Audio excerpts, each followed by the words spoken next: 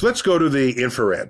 Here's how you make a color picture with infrared. You ready? Go ahead. You get 3 bands within the infrared, the full infrared part of the spectrum. Infrared is very wide. In fact, it's much wider than what you did. Right. Okay? You get 3 bands, one on the left, one in the middle, one on the right of that range of light. Okay? Take pictures of the universe in those 3 bands of light. Okay.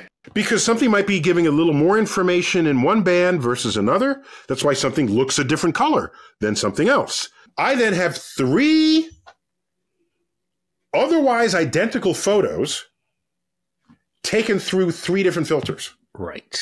Now here's what I do. I slap an R, a G, and a B filter on those images. I take that light.